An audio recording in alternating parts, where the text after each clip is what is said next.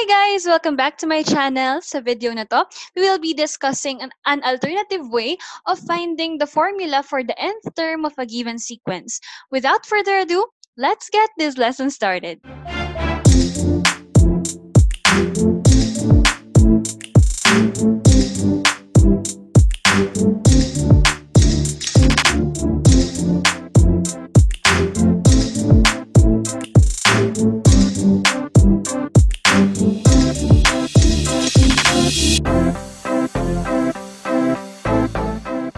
Previously, nagkaroon na tayo ng video about finding the nth term formula for a given sequence, wherein doon sa video na yon, I used different illustrations para maka-arrive sa formula.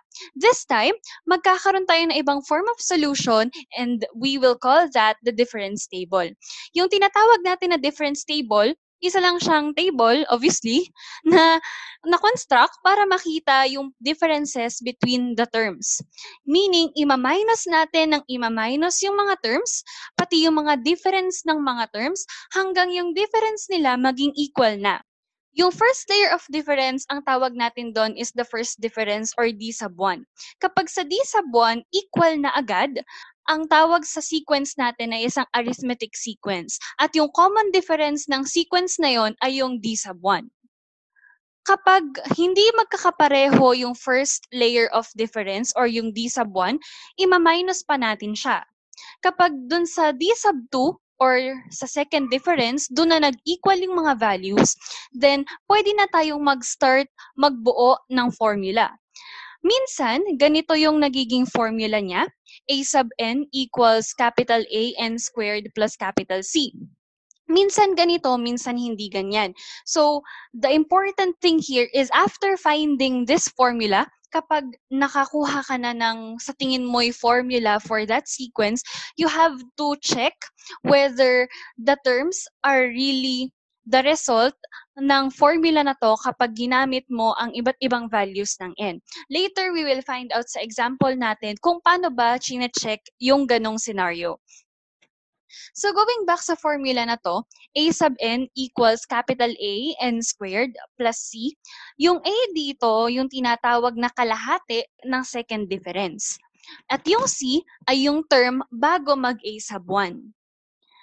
Again, kailangan chine-check yung a sub n formula na to, depende dun sa given number of terms.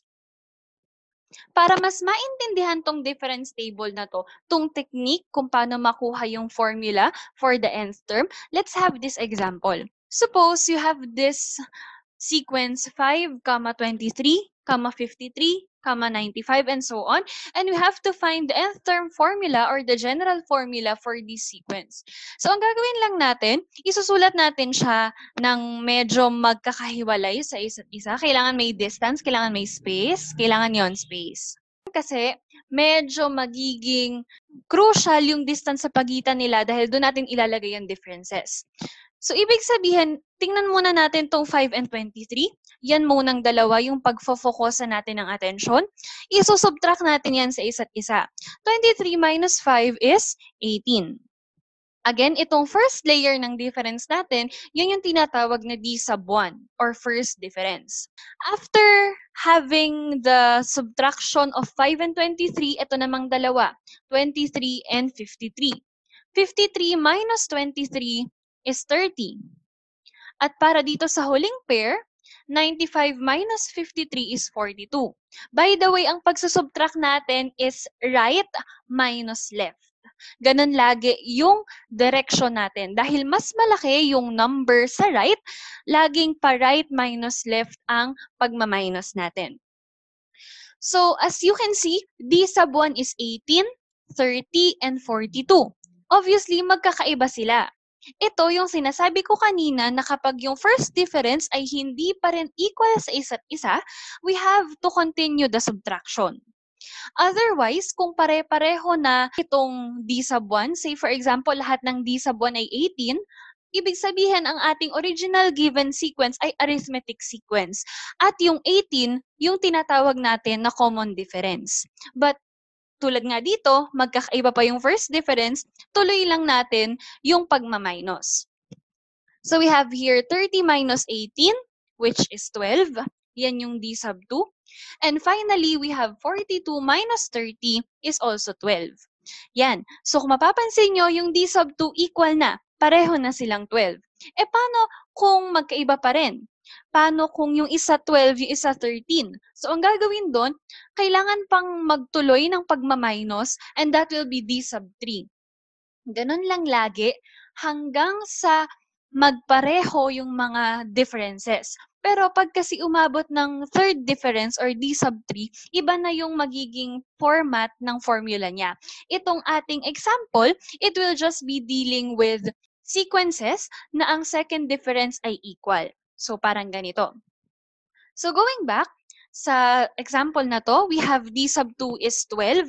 Para makuha natin yung capital A, kakalahatiin natin yung d sub 2. Obviously, we have 12 over 2. 12 divided by 2 is 6. Ibig sabihin, isa sa mga numbers na dapat nating makita sa formula natin ay 6 at yung 6 na yan ay dapat katabi ng n squared. Yan, kung matatandaan nyo, ito yung finlash ko kanina na formula. Wherein yung A na coefficient ng n squared, napalitan na siya ng 6. 6 dahil kalahati yon ng 12 ng second difference. Yan. So, we're left with one last variable, plus c. So, paano kinukuha yung plus c? Hahanapin natin kung ano ba yung term bago mag-5. Kung paano yon, we'll just work backwards. Alam natin na yung d sub 2 ay 12. Ibig sabihin, sa pagitan ng nawawalang term na to at ng 5, ang second difference dapat nila ay 12. So, ano kayang number ang kapag minus 18, ang sagot ay 12? You may pause this video and think, what should be the number na dapat i-minus 18 para maging 12?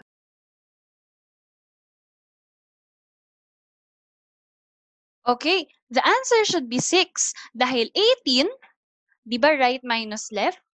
18 minus 6 is 12. So, dapat 6 ang first difference sa part na to. Going further upwards, ano kaya ang dapat i-minus sa 5 para maging 6? Again, pause this video and think, what should be subtracted to 5 to get 6?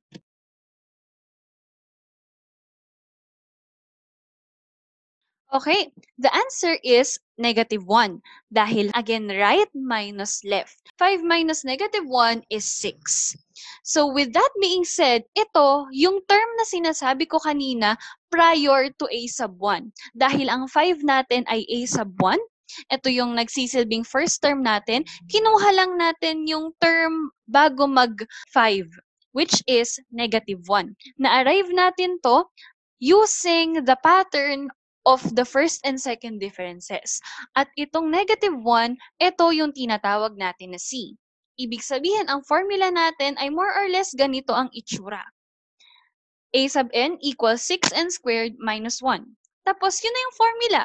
Itatest na natin using n equals 1, 2, 3, 4 kung ito nga ba ang lalabas. Yan. So, to check, let's use the formula, but this time n equals 1. Substitute, we'll get this part. 1 squared here is 1. 6 times 1 is 6. Minus 1, we have 5. So, tumama sa first term. For the second term, you may pause this video and try solving. Tama nga kaya na 23 ang lalabas sa formula na to kapag 2 ang sinubstitute natin sa n?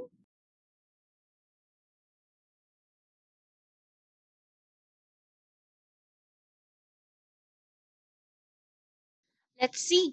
We have 6 quantity 2 squared minus 1, but 2 squared is simplified as 4. 4 times 6 is 24. Minus 1, we have 23. Ayun, pareho pa din sa second term. So far, gumagana pa yung formula natin. Let's go to the third term. This time, solve mo ulit.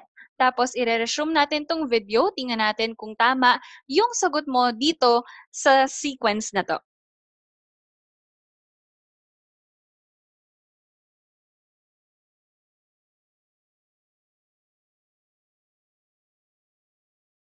Let's check. Let's use n equals 3. 3 squared is 9. 9 times 6 is 54, minus 1, we have 53. So, ayun, tumama pa din. 53 nga ang third term. And finally, for a sub 4, again, pause this video and solve for a sub 4 using this formula.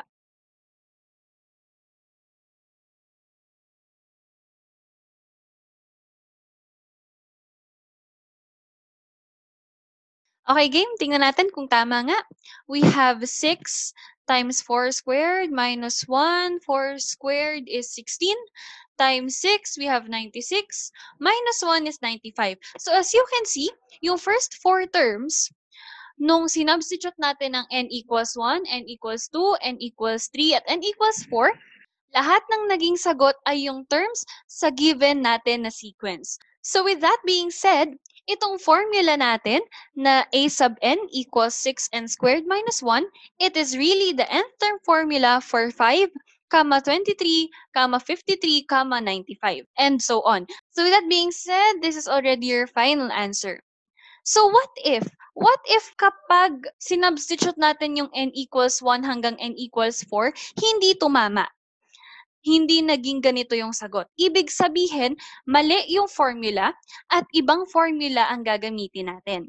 Tulad ng sabi ko, yung ganitong formula may or may not be accurate for a certain sequence. Kaya nga dapat lagi nating chine-check kasi may mga item or may mga sequences na kahit tama naman yung solution natin sa pagkuha ng A at C, hindi pa rin sapat para masabi natin na yun nga yung formula nila.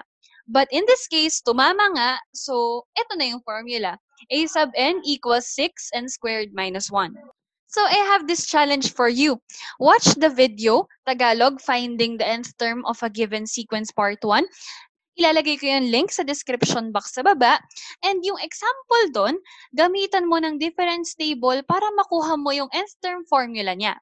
Afterwards, mag-usap tayo sa comment section sa baba. Tingnan natin kung pareho ba yung magiging sagot mo kung difference table din naman ang gagamitin mo. Thank you for watching and see you on the next video.